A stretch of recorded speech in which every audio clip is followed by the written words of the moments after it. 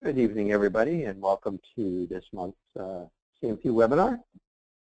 My name is Bob Christensen. I'm going to be your moderator this evening, and we're lucky to have a CMT board member here with us tonight, advisory board member Jonah Berger. And he's going to be talking about dancing to a different beat of the drum, meeting the challenge of life with CMT, which we could all probably use a little help with. As we go through the presentation, Jonah is not going to have slides for you, so you see his picture there, and we're just going to keep that up as is. And he'll be speaking for about 40-45 minutes. If you have questions, please feel free to type them in the question window there on your screen. It's on the right-hand side in the bar. And we'll either get to them at the end, or if they pertain to something that's happening as Jonah's talking, we'll jump right in and ask Jonah if he can help us out with an answer right there. And having said that, if you have any questions technical during the presentation, you can also put them in the question window or ping me in the chat window, and I'll get back to you as quickly as I can, as I'll be monitoring all of those.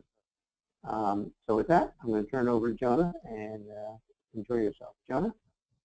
I'm here. Good evening, everyone. From balmy Denver, Colorado. It was 63 degrees here today, and we're supposed to have 7 inches of snow by Saturday. So welcome to the madness that is that. All is well with the world, though. I am sitting in a house I bought a few months ago with my new wife of only a couple months. Banjo, my adorable Poochie, is asleep next to me on the couch, and on my television I have that fireplace DVD playing. So it's a very calm Denver evening, and I couldn't be more honored and more delighted to be with you guys. I will give a couple kind of caveats before I jump on into it all. First of all is just to encourage you to participate, to ask your questions. If there's anything I'm saying that spawns a question, if there are any questions you have for me, please throw them out there. Bob and I agreed, as he just said, if it's something that's pertinent to that moment, by all means, I'll be happy to be interrupted and answer questions, but please trust that we'll leave at least 15 minutes at the end for you guys to, for me to go through your questions and address them specifically. So let's be a group about this. And the other thing I would say just before I get started is, I always say this, I'm going to be myself, which means I am not going to be putting on my webinar voice and trying to be a radio personality, because I am not. I am a talkative Jewish man who is a touch disheveled at times, but has a lot in my heart, especially with regards to CMT, to share. So let's all relax out of official webinar mode and just hang out together on this fine Thursday night. My favorite night of the week, by the way, because the weekend is almost here, but it's not here yet, and I just love that feeling. So Thursday has always been my day. Let us begin with a quick story, and I will acknowledge up front that it is not an exciting story, but it is, in my opinion, very pertinent to what it is we're talking about tonight. This past summer in August, we had our first ever summer camp for youth with CMT. It's called Camp Footprint, and it was a magic week, to say the least. And just to walk around every day and see kids who balance is such an issue for them, and youth who usually struggle for very basic tasks in life, zip-lining and wall climbing and taking a hike through the woods at night without flashlights. I was part of it, and it was unbelievable. As scary as it sounds, and just as awesome. And yet, in kind of reflecting on the week and what I wanted to share with you guys tonight about it, I would say that it wasn't any of those big feats that really stands out as one of the best moments of the week. The best moment of the week for me came on the second or third morning.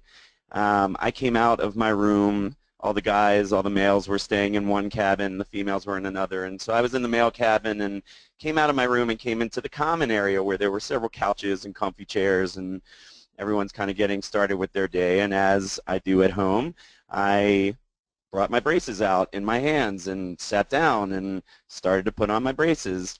And I sat down on one of the couches on one end, and I'm starting to put on my left brace, and as I'm putting on my right brace, my head tilts to the right, and I notice that there are two other campers sitting next to me doing the exact same thing.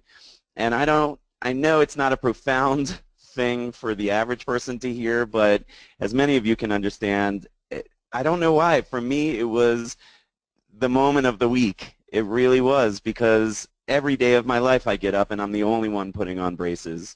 I'm the only one who understands what it's like to not just fly on your shoes and bust out the door, but to sit down and start the whole process, which doesn't take forever, but takes a lot longer than just putting on a simple pair of shoes.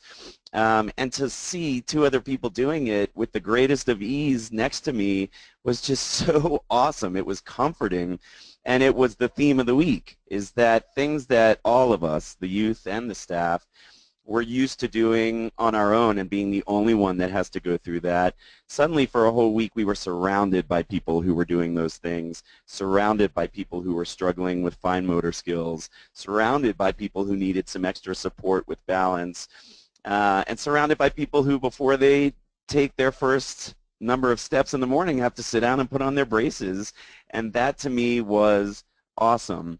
Why was it awesome is kind of the point of this story. It was awesome because other people understood what was going on. I just knew without having to say a word, none of us on the couch spoke to each other, that they got it, that they understood. It was awesome.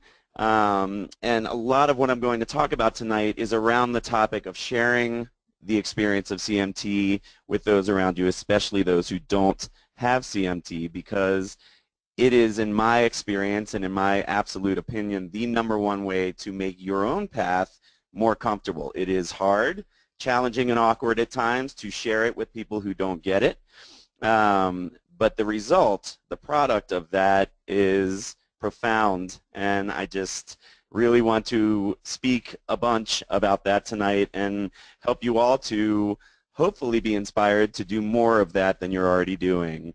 Camp was a week of swimming in the delights of being surrounded by people who understood. And I guess my point is, you don't have to go to a CMT camp to get that. You can create that in your world and at your office and in your circle of friends and with your family by sharing the experience, by informing them, by getting them caught up to what it feels like to have CMT, and thereby surrounding yourself with people who know, so that your day-to-day can feel as comfortable instead of awkward as it did on that couch that morning. A little bit about me for those of you who don't know me. My name is Jonah Berger. I am 44 years old. I live in Denver, Colorado. I run a business called The Rhythm Within. I work with kids and adults with all kinds of special needs.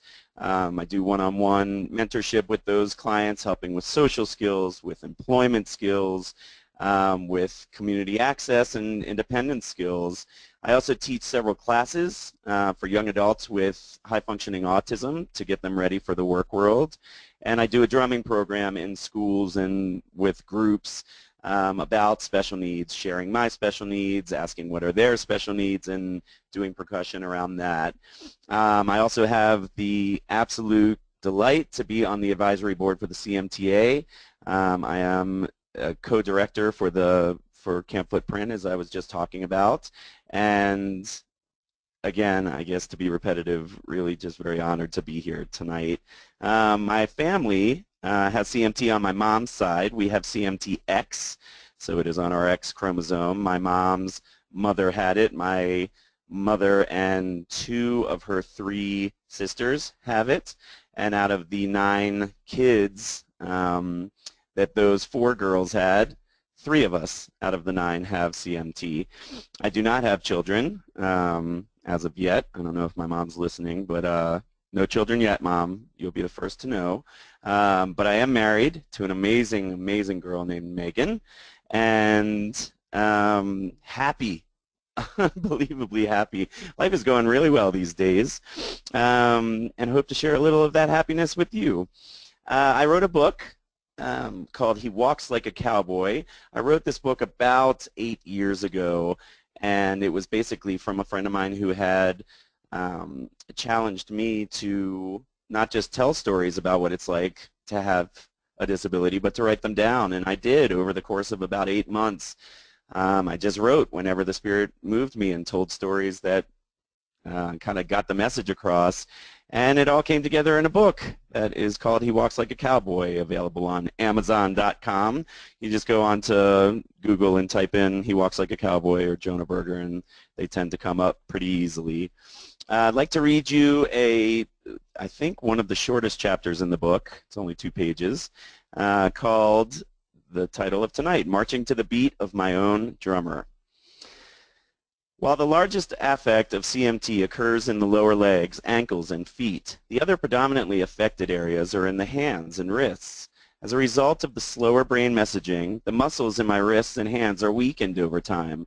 The greatest challenge in regards to what is called fine motor, or the ability to accomplish smaller physical tasks using the fingers. The reason this is tough for me is twofold. One, as a result of CMT, my fingers and toes are slowly curling in, resulting over many years in the loss of the loose flexibility of normal digits. In my hands, that is problem number one. The second difficulty has to do with a cluster of muscles located between your thumb and forefinger. This muscle group is responsible for any task that requires your thumb and fingers to work in conjunction. You notice this cluster because on most hands it is represented by a slightly rounded bulge between the thumb and the forefinger on the top of your hand. On my hands, that area is represented by a concave dip, revealing just my skin and the shape of my bones. This has left me with a drastic depletion in my ability to do small things like button a shirt, pick up a penny, or effectively squeeze the lime into my drink. It provides for an interesting irony. I can lift a barbell of 100 pounds, but I can't pick a safety pin off the ground. A few major breakthroughs of leg brace proportion have come in regards to my hands. The smaller of the two is the button hooker. This is not a cute prostitute, no. This is a device that consists of a large, graspable rubber handle and a small metal extended piece. The metal piece is inserted into the whole side of the shirt and then hooks the button, allowing me to pull it through the hole. Quite a handy device, actually. I see it that way now, yet, like most of my forms of assistance, it was hard for me to embrace them proudly and out of my own sense of pride. From the ages of 15 to 25, as my hands and fingers slowly started to weaken, I continued to button my shirts the way I always had. The weaker I got, the slower the buttoning became, and the greater the number of episodes when I would spend 5 full minutes working on one small button, screaming obscenities at the top of my lungs. I am sure that my neighbors back then did not think I was much of a morning person. The grander hand breakthrough came just after college. I was camping with a group of friends, and late one evening under the western Maryland sky next to a live campfire, a good friend of mine named Dan offered me a drum to play alongside some of the other fireside instruments that were in full swing. I accepted and sat with the drum between my legs for a while before I started to play along. Before long, I found myself in one of those moments life simply unfolds before you, as if I were watching it on a screen with no intentional participation whatsoever. In mere moments, I was caught up in the musical groove before me. I was playing along, and what's more, I was playing in rhythm. I was smiling past the confines of my face in that moment, delighted to discover 2 previously unknown pieces of my soul within that same moment. One, I had rhythm, a clear and natural inclination towards percussion, and 2, I was using my hands to create that rhythm. These weak and suffering hands were in full swing and focused accomplishment. I noticed the joy I was deriving from using my hands in a way that was good and strong and righteous. It felt great. That was 1995, and in the 12 years since, this is when I wrote the book, I have become a drummer, playing casually around many campfires for many friends, using percussion in my work with children over the years, and most proudly drumming in a folk bluegrass band from 2003 till 2005. I never really attempted or took to kit drumming, the set style of drums you sit behind and play with sticks. I think holding and grasping the sticks would be too much strain over time. That's why I've always enjoyed, that's why I've always stayed partial to hand drumming, using just my hands to beat various Latin and African drums. There are many wonderful gifts that come from drumming, a chance to feel connected to rhythm, a chance to express myself musically, a chance to join a band and play on stage in front of people, the ability to entertain others, the opportunity to connect to other drummers and musicians, peace, love, and so on. I do think that the most special gift that I have derived from my drumming is the relationship it has caused me to form with my hands. Before drumming, I noticed that I simply didn't want to think about my hands. I didn't want to focus on them. I kept my eyes off of them unless I was forced to, yet the act of drumming in a very natural way brought some much-needed focus back to them. While I was drumming, I would feel proud of my hands. When I was done drumming, I would think of my hands as slightly more rugged. And most especially, I've adopted a unique style of hand drumming, mostly different from the true professionals and from the way it is taught in lessons. You see, true hand drumming requires finesse. After taking several hand drumming lessons, I came to learn that it requires a lot more finesse than one would expect. It requires very delicate ways of forming your hands and shaping them to get just the right tone from the drum, and using very precise and varying amounts of force with each hit you make in order to achieve the different tones that any one drum head contains. But finesse is not a word I often associate with CMT. Most things that require true finesse are the things that cause me the most difficulty. While I was taking these lessons, I found that I couldn't shape my hands in the traditional ways that they were preaching. I couldn't use my fingers to achieve various sounds. I naturally ended up with if you can't finesse them, smack the hell out of them style. I found myself naturally compensating with force for what I could not achieve with finesse. I played my drums loud and hard. I went after the rhythm with a vengeance. And while I had never considered myself to be all that great of a drummer, I found that those I played for enjoyed my groove, and as a result of its difference, I think they pick up on my intensity, and it is contagious. I have over time explored ways to work within the style to achieve the common tones in my uncommon ways. I am not able to get it all yet, but I do find that I have learned to hold my own. When I watch a traditional hand drummer play, it amazes me. It is very different than the way I play, and it reassures me of the accomplishment that my hands have figured out their own way to play. Nice going, boys. This part of my path has taught me one of the most important and common lessons to those with physical challenges. In most cases, you will be able to accomplish whatever you wish. The trick is understanding that you may have to accomplish them in very different ways than other people. Accepting that it's the destination that matters, not how you arrive there. I use a button hooker as most people use their fingers to button up their shirts. I use my two pointer fingers to pick up small items as most people use their finger and thumb. It amazes me just how much precious energy I have spent over the years struggling with tasks that could have quite easily been accomplished by the swallowing of pride and by the accepting of difference.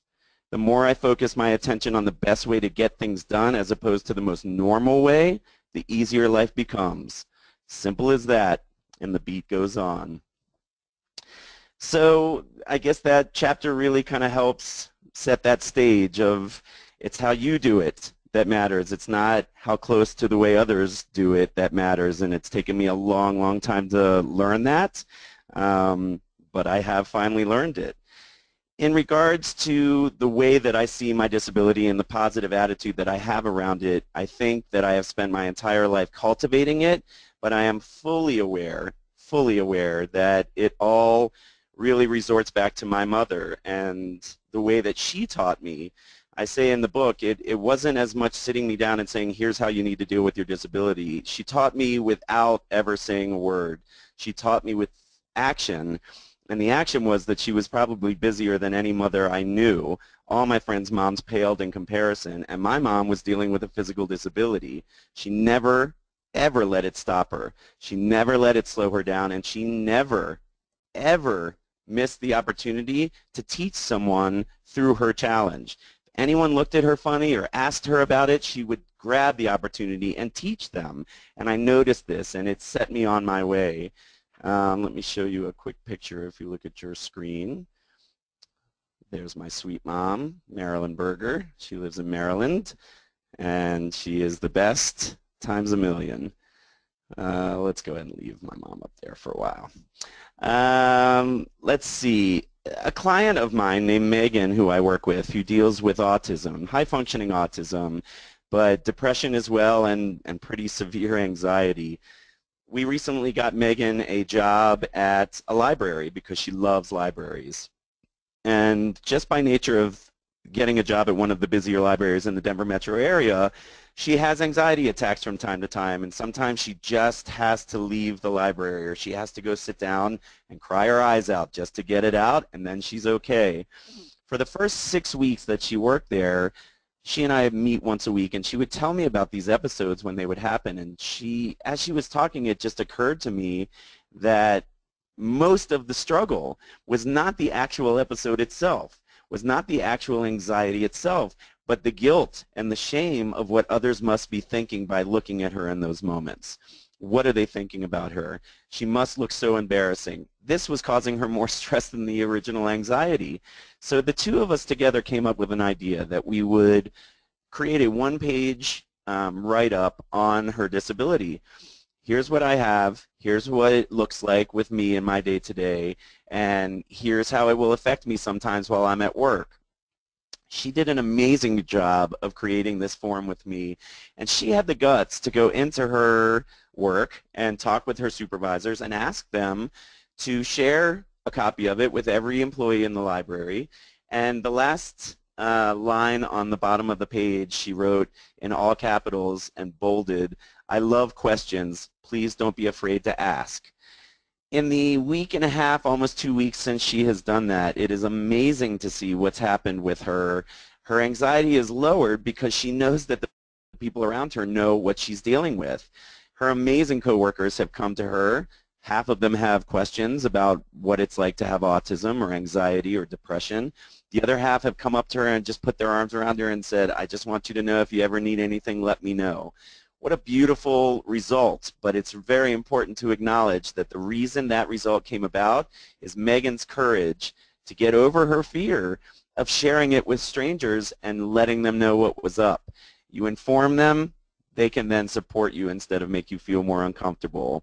I thought that was a pretty impressive thing I wanted to share with you guys. Sa, which is my sister-in-law, her name's Sarah, but when my wife was young and Sarah was young, they couldn't pronounce Sarah, so they ended up calling her Sa, and so we still to this day call her Sa. Sarah's got CDG. It is a very rare disorder, and it has to do with the way that her cells absorb sugar in her body, but it ends up resulting in a very similar way to cerebral palsy. Sarah is in a wheelchair. Sarah has challenges with speech, challenges with movement, challenges with a lot of things with regards to her body, and is quite possibly one of my favorite people on the planet. She's just so delightful, and everyone who comes across her is just falling under her magic spell. She has a way about her. She lifts her arms up in the air as if to say, "I'm ready to hug you," and you go in for one of the best hugs you've ever had in your life. Sarah is an example of many people I am lucky to know in my life who doesn't dwell on her difference. She is who she is. She could care less about the difference between her and what is deemed as normal. She just is who she is, and as a result of that fact, people love her. She's so easy to love because she's just herself. And it's a thing that inspires me to remind all of you, don't ever forget to just be who you are, no matter what that is. Bumps and all, you know. Take the example of the Sarahs of the world, the Sas of the world, and really learn to embrace your differences, embrace your challenges, be frustrated by them when you need to, but go on with your life, live your life, be who you are. And as a result, without even trying, Sarah teaches everyone around her. It is the very reason that, in my opinion, I got into work in the special needs community, is that my clients, for the most part, are free from the pressures that most of us are locked into every day to be normal, to be like everyone else. It is so exhausting, and they're free of it. I love hanging out with my clients because they remind me every day without even trying, without speaking a word, that you should just be who you are. And if you accomplish that, you get to smile a lot. You get to make other people around you relax a lot. And I've just always thought that was really impressive. Communicating with others is a scary thing. We've made it much scarier over time. The main reason that it's scary is that people don't understand everything. It's scary to talk about our disability with other people. They are scared to broach the topic of disability. Why? Because of ignorance. Not in a negative way. I don't say that as a bad thing. I say that as a factual thing. When people don't know something, when people don't understand something, they fear it. And our culture has made that much bigger. But the one thing our culture seems to have forgotten is that people are born curious. Human beings are curious creatures. We have a natural curiosity in regards to things that we don't understand. Things that are different from the way we know them, we are curious as to what they're all about. That is natural. That is beautiful, and that is great. What is not natural, what is not beautiful, and what is not great is what we have started to do as a culture and as a society, which is to make people afraid to ask, afraid to inquire, afraid to connect with people who have differences. If someone walks past me and they see my braces and I catch them looking down at my braces, they look away very quickly. Oh, no, no, no, I wasn't looking at your brace. Sorry, sorry, sorry. No, don't be sorry. You were looking at my brace. It's unusual. Look, come right up to me and ask. This is why I've always said that kids get this concept 10,000 times better than adults, because the kids I've worked with over the years, when I'm wearing shorts, will come walking right up to me and say, why do you have those things on your legs? And I'll say, well, I was born with a disability that makes my legs weak, and my feet are hard to pick up. And so these hold my feet up when I walk so I'm not falling down. And I let them touch my brace, and I knock on the brace, and they can see how strong it is. And I say, do you think anything's going to hurt my feet when I'm wearing these? And they say, no way. And I say, yeah, so that's why I wear them. And instantly, you can literally see the change in their eyes. It goes away to them. It's as if they no longer see your difference because they understand it. They've been given the gift of knowledge. Knowledge extinguishes ignorance, and then people can coexist with differences. The reason we have developed so much fear of each other in this world is that we don't understand each other. We just don't understand each other, whether it's race, whether it's religion, whether it's culture, whether it's disability. I guess my long-winded preachy point is talk to people, lead by example. We can turn that culture mistake around by taking the lead in that. We have things about us that make us aware in ways that people with relatively normal bodies or typical bodies don't understand. So it's on us, in my opinion. It's our responsibility to use this disability to teach, to educate, to break down those walls that absolutely need to be broken down and are surprisingly easy to break down. Most people, when I start talking to them, relax because they're hungry for that information. It's just that I'm letting them off the hook, that they don't have to be uptight about it. But in my opinion, it's our job to help them relax into that. So I just want to encourage you to keep that in mind. I have had this, Cameron Crowe is a movie director. He directed Almost Famous and Jerry Maguire. He's one of my favorite directors. And there's a quote by him that I've always respected, which says, I'm going to paraphrase, but he says basically, I've always been amazed that the pieces of my movies that people relate to the most are the pieces that I write from my most personal experience. So the components of his movie directing and writing that he doesn't make up, but that he just shares from his own personal experience, his own heart, are the parts of the movies he hears back from people that they love the most. It's because we want to know about each other. It's so easy to see once you get there. But it takes guts to get past those walls that we've created. One more piece of advice and then we can move on to a new topic, but my mother has always been a very good professor around the concept of focusing on the things that are in your control and at least try to let go of the things that are not in your control. There are things that we can control with regards to having CMT. There are things that we can't. The weakness you can't control. The frustration you can't fully control, but how you deal with it, you can control that. How you embrace it, how you model for other people how you embrace it, how you deal with other people's natural curiosity or fear around your CMT, that's fully in your control. I wrote about it in the book, but I have always loved this one quote from an ER episode. I used to love ER. And I'm actually going to take a drink real quick. There was this nurse named Jeannie Boulet, and she ended up having AIDS, HIV, and it was a secret for a long time in the hospital, and she didn't know what to do, and finally she came out with it. She told the staff.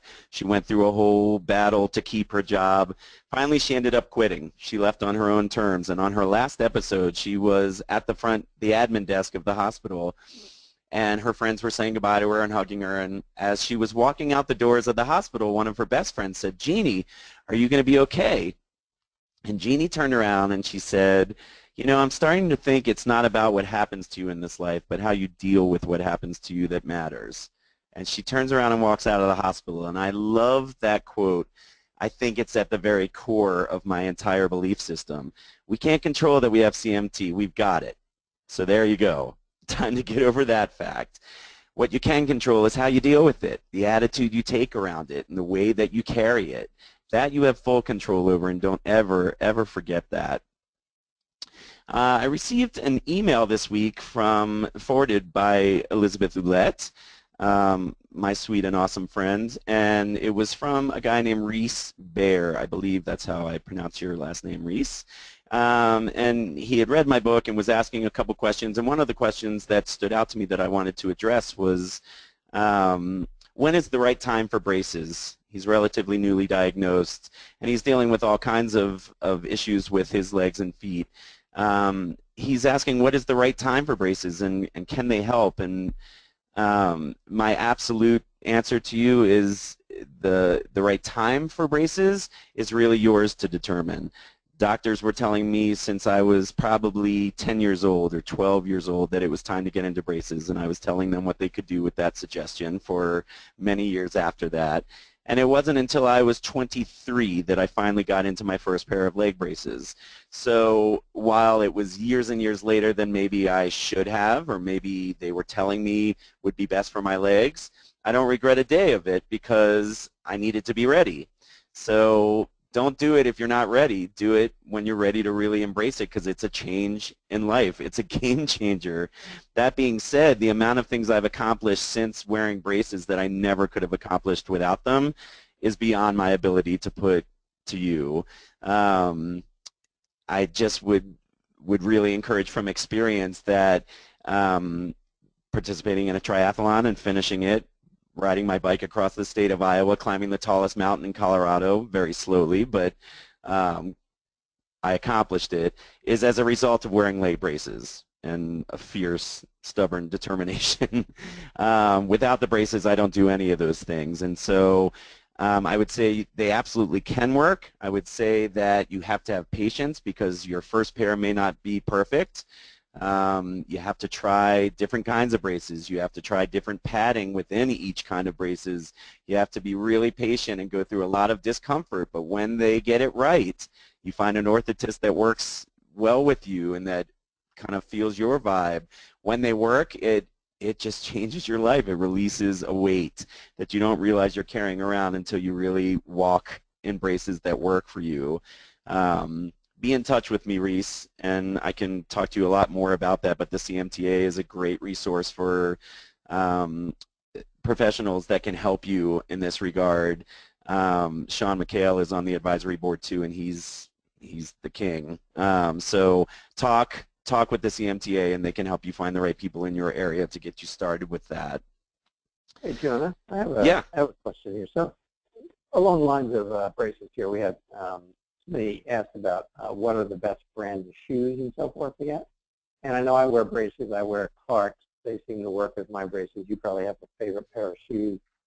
I was just wondering if we could do like an informal poll with everybody. If they could just let me know in the question box, because I don't know how to use the polling yet on that. Mm-hmm. What brands of shoes everybody is wearing, those of you who are out there that are wearing braces. it'd be nice to get like some sort of idea of different kinds of shoes that people wear with their braces. I love it. I, for a long time, was a New Balance man. I think New Balance, as far as the popular brands, has proven, at least in my experience, to be the best and the most mindful of people with different feet. I also, for the last year, have been wearing Dr. Comfort. They make extra depth shoes, but they actually make comfortable sneakers that are extra depth, so I've been loving on those. But I agree, throw it out there, people. Let's help each other out in that regard. Heading towards the end, I've got about 8 or 9 more minutes before I'll take some questions for you guys. See your disability as a blessing. It's a pretty profound concept that has taken me a very long time, admittedly, to come around to, but I just want you to know that the way I always phrase it to kids that I work with is, if a genie came to me and said, I can release you from your disability, I would say no. I would say no at this point. It has given me more gifts than it has taken away from me, and that's saying a lot, because it's taken a lot from me, and it's been a frustrating daily battle with this thing for 44 years. That being said, if you embrace it the right way and really start living proud with it and helping to teach people through it and using it as a source of fire to accomplish things that most people think you shouldn't be able to accomplish, then it becomes a gift. I wrote a thing for the CMT newsletter a year or maybe 2 ago. I wanted to read it to you real quick. Let's just say I find a lamp in the woods, and I pick it up and I rub the lamp, and all of a sudden smoke comes out of it and a genie appears. The genie looks remarkably like Jerry Lewis. I ask him what is going on, and he says to me that he has the power to take me back in time and erase my CMT. He asked me if I would like to see how my life would turn out without this disease. I accept his offer, and with the wave of his hand and the sound of a timpani, back I go. I am standing at second plate. It is gym class, 3rd grade, and my current self shivers from the memory of how hard gym class was to survive. The ball has hit a few feet from me. I remember this moment. I remember my teammates screaming at me to get it, and I remember not being able to move fast enough to even make the play. But in this moment, I watch my 8-year-old self dart over, scoop up the ball, and swiftly throw out the runner at first. With a wide smile, I decide I'm going to like this exercise. So I look at the genie and I ask him to show me more. Poof, I am at summer camp, 15 years old, and I'm about to walk into the dance to see Jody Brown. And instead of tripping on the pavement and skinning my knee and being laughed at by several friends, including her, I walk gracefully into the dance, and young love flourishes to Open Arms by Journey. On to climbing Mount Elbert, where I see my 30-year-old self climbing it in 7 hours flat instead of the 14 hours it really took me. And there I am competing in the triathlon. I come in 10th place instead of last place. I cross the finish line and people are clapping, but they don't have the magical, inspired look in their eyes that they did when I crossed the finish line last and in leg braces. In fact, they barely see me at all. As the visions continue, the genie shows me countless mornings where I wake up and tie my shoes with ease, and the whole process takes 10 seconds. In fact, everything is happening faster, and I am noticing that I am doing things physically without appreciating them, with little to no attention, and I also notice that I am acting differently. I don't seem to have the same care for myself and for others. In fact, I seem a bit cocky, never having been made humble by the experience of weakness. And there is my girlfriend. I am 38. She seems to like me, but isn't in love with how I deal with my challenge, because I don't have one. We don't share the challenge together, and there is something missing because of it.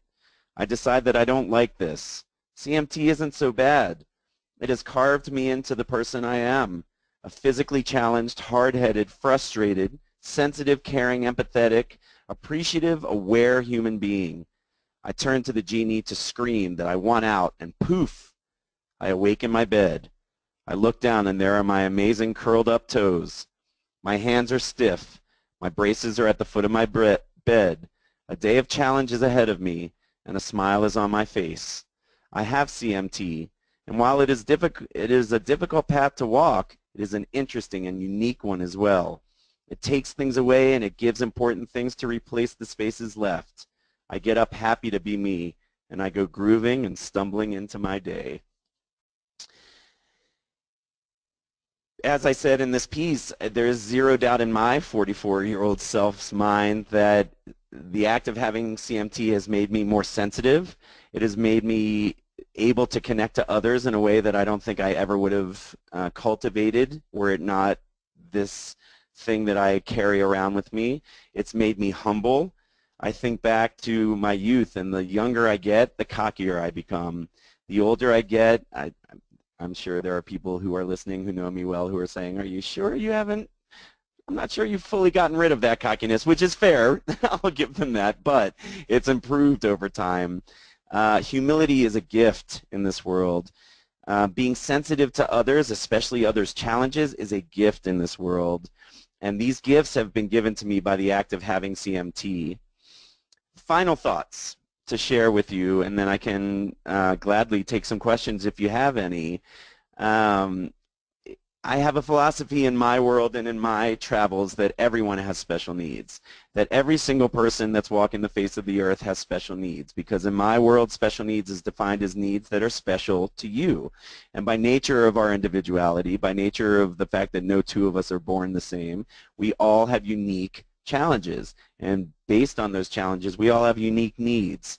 And so the concept that grade school teaches us that special needs is that group of kids over there, but then everyone else is the normal, seems misguided to me. When I go and do drumming presentations at schools, sometimes I'm standing up in front of 200 or 300 kids, and I say, everyone has special needs, and then I take off my shoes and my braces and I walk around for them, and they see how comfortable I am sharing my special needs, and next thing you know, I ask them at the end of my presentation, what are your special needs? And you'd be amazed how 90% of the hands in the room go up, because they're starting to see, oh, I guess the fact that I read a little slower is a special need. I guess the fact that I'm an only child creates for me special needs.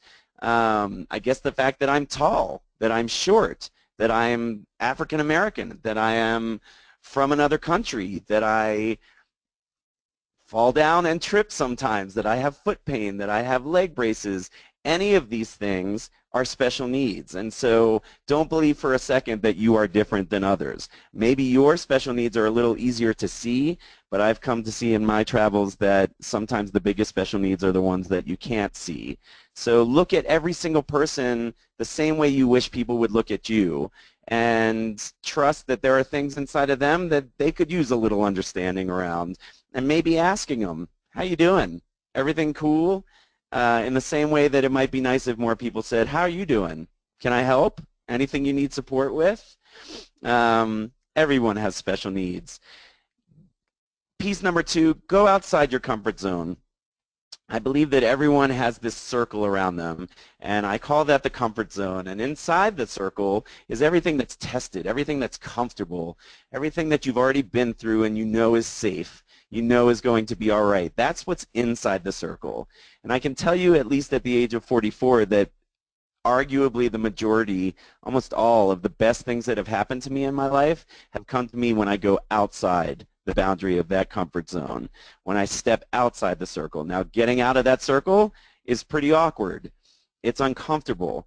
It's nerve-wracking. Sometimes it's anxiety-ridden, like you absolutely don't want to do it. And I guess my long-winded point is do it anyway. When it comes to sharing with other people about your challenges, when it comes to teaching people who are looking at you strange, just walking up to them and saying, do you want to know why I wear these? Get past the discomfort, because the reward is so profoundly bigger than the challenge every single time. I promise you that I wouldn't be in Colorado right now. I wouldn't be married to Megan right now. I wouldn't have most of the greatest things in my life right now if I stayed always inside my comfort zone. Now, that looks different for everyone. Maybe your definition of going outside your comfort zone is a tiny little step. Maybe the other person's definition of going outside their comfort zone is a huge step. The size of the step does not matter to me. It's the fact that you take a step outside of it. Define for you where your comfort level is right now, and in the coming days or week, maybe step outside of it. Share your disability in a way that you haven't in the past. That's my 2 cents. The last thing I will say to you is a quote from the movie A Beautiful Mind with Russell Crowe, and I love that movie. And near the end of the movie, he says the following quote: "Maybe that's the way of it. That oh, how does he? I'll have to paraphrase, but maybe that's the way of our dreams and our nightmares. You have to feed them to keep them alive." And that's such an interesting concept, that you get to choose which you feed. You get to choose if this disability is miserable, is taxing, is just purely negative, or you get to choose if this disability is a challenge that you can accept, is an opportunity for you to teach other people, is an invitation to greatness that you wouldn't have achieved if you didn't have this challenge. You choose which one to feed, and I promise you, the more you feed the positive, the easier it gets to live the positive. I will read you a small poem, very short poem, that I wrote for the last time I spoke at a conference, and then I'd be happy to take your questions. It's called "The Waves." The waves come crashing on the sand. What shall we do? Run for dry land? Or take the chances and lift our feet and ride the tide, our fortunes to meet? We wake up each and every day to work and plan and dream and play, and strive not to trip or stumble or fall, our pride intact, our confidence tall. But the truth comes shining through, you see. We have challenge to face. We have CMT. Our feet are funky, our balance unsure, our weakened hands are reaching for a cure. And while we wait for the cure to arrive, we must challenge our fears. We must constantly strive to teach those around us the way we face this challenge with strength and truth and grace. Try not to be normal. Seek not who to blame. Don't add to the weight of your feet with your shame. Walk your own way. Stumble with style. Do more than survive this. Thrive this and smile. Go beyond the boundary where your comfort ends. You'll be strengthened by the wisdom it lends. And when the waves come crashing, do your best to be brave. Lift your feet and ride the wave. Thank you so much for sitting and listening to me for 45 minutes. It's a real just pleasure and joy to share this time with you, and please trust that I'm easy to find through the CMTA and through Facebook, so anytime anybody wants to chat or needs a dose of positivity or wants to share a dose with me, come and find me, and I would be more than happy to take any questions if there are any. Jonah, thank you very much. I was, wow, 8:49. I didn't think you could hold me for that long. That was great, man. I really enjoyed it. We do have a couple of questions here, and I'll start off with this one. I think it's kind of in tune with the holidays right now. Is for somebody who's newly diagnosed, how do you break the ice and talk to family and or friends you're going to see over the holidays with this new diagnosis of what you have here with Charcot-Marie-Tooth? Well, I will share with you my take on the approach, but I'm also a little bit of an extrovert, a lot bit of an extrovert. So my style is usually one fell swoop. If I have big news to share, I like to get people together, sit them down, and really talk it through with them. So if that's the kind of family that you're a part of, if that's of comfort level to you, I would completely suggest when everyone's around the table or everyone's sitting in the living room relaxing, just to grab everyone's attention and say, look, there's been some updates with me, and really present it in a positive way. You're not breaking terrible news to them. You are informing them of a change that's happened with you, and you're doing the very thing I've been talking about for the last hour, which is arming them with the information they need to be sympathetic to you and to be supportive to you. You set the tone. If you get up in front of your family, or even if you do it one by one, one at a time, if you get in front of your family and say, oh God, guys, I have to break this terrible news to you, then I promise you that's how they'll take it. If you get up in front of them and say, okay, so guess what? I have a disability. It's called Charcot-Marie-Tooth, and here's how it works. I promise you that people will always surprise you with the way they take it. And for those few people who don't take it well, who take it with immaturity, who show that they put more distance in the way, those are people that you don't need to focus as much attention on, or maybe those are people that need a little bit more information in order to get it. But I say go right to it. You can also use the CMTA. I mean, the website is amazing. There's all sorts of resources that they have to give out. There's a brand new book out there that's amazing. There are 8-year-old books called He Walks Like a Cowboy that I'm just throwing it out there as an impartial person you could easily use to educate the people in your lives. There's lots of resources, and whoever asked that question, feel free to find me on Facebook, and I would love to chat with you more about that. Cool. Also, here's another one. This is interesting. On how do you respond to people who, I guess this person is wearing shorts at some point, not right now in New Jersey, of course, but somewhere. And getting over the visual of the braces, you know, they're happy that the braces bring them all this new mobility and strength, but to people who look at them and say, wow, you look fine, what's up? Interesting. I write about it in the book that when I first got braces, I wore jeans all the time. And I mean all the time. In 95-degree humid Maryland summer weather, I'd be in long pants. And it's just interesting to look back on that time because what was I doing? I was sweating because of pride. I had a friend named Tara who challenged me that summer. I worked with her. It was, I think, 2001. She said, hey, how come you never wear shorts? And I said, to be honest, I'm a little uncomfortable about my braces. She said, if I were you, I'd give it a try. And I said, all right. So the next day I wore shorts. And I will be blunt and honest with you. It was uncomfortable. I did not like the feeling of walking around and being so exposed. I didn't like it at all. And I can also tell you that the next time I wore shorts, which was probably a few weeks later, it was a touch less uncomfortable. And I can then tell you that decades later, 2 decades later, I wear shorts without blinking now. And so I guess my answer to your question is that there is no quick fix to that. You have to go through the discomfort. You have to go through the adjustment of what it is to have people see a difference with you. It draws attention to you.